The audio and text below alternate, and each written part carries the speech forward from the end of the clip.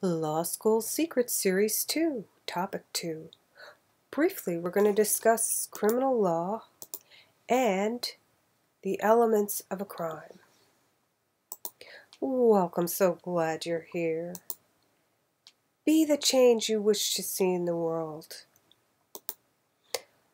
And here are my qualifications. I'm a real estate agent. I'm not an attorney. Now, criminal law grew out of civil law, and it requires a higher burden of proof. A crime is a public matter and a moral condemnation of a person. A public prosecutor will bring a case. Generally, the burden of proof is beyond a reasonable doubt.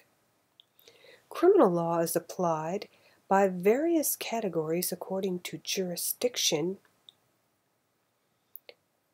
That is, if a crime is a federal crime, the FBI would be the investigating agency, and it would be a state.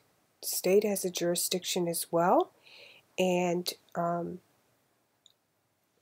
the laws are mostly based on a combination of state statutes or federal codes, and many of the states rely on the MPC as a source of reference and a secondary source of citation in what the meaning is of elements in the crimes. And what you're going to see is the verbiage is going to be a little bit different between state statutes, although some states have adopted portions of the MPC and they read almost the same. They might use the word intent instead of knowledge or purpose, or, just a slight variation, and then that might be discussed in a case or argued. So it is specific to the crime as to how it is analyzed as well. And another issue is distinguishing between the same terminology in tort law as in criminal law. Causation in criminal law may mean somewhat the same thing, but the application will be a higher burden of proof and than it would be in torts.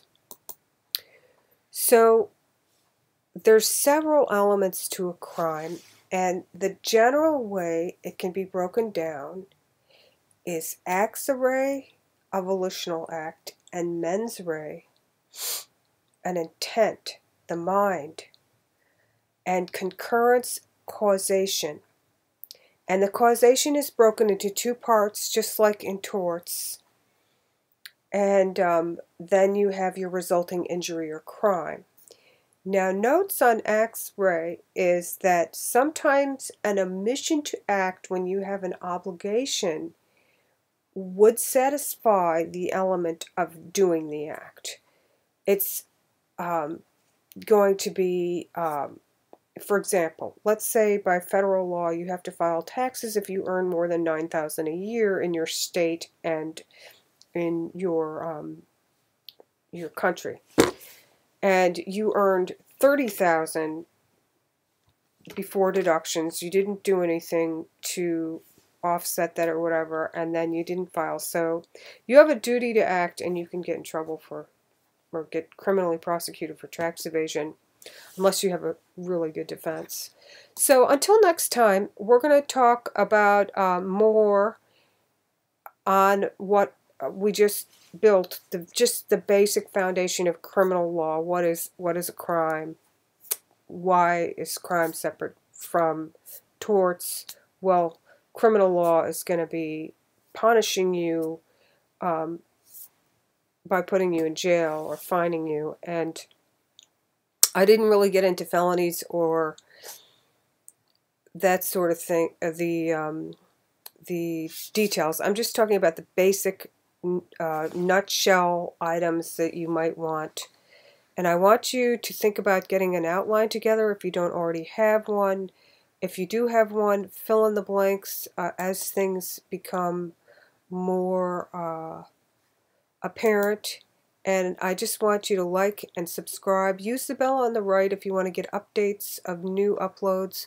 Again, this is a retake of the last one because of the audio problems. I'm going to be redoing all of them and then moving on from there. Thank you so much. Have a great day.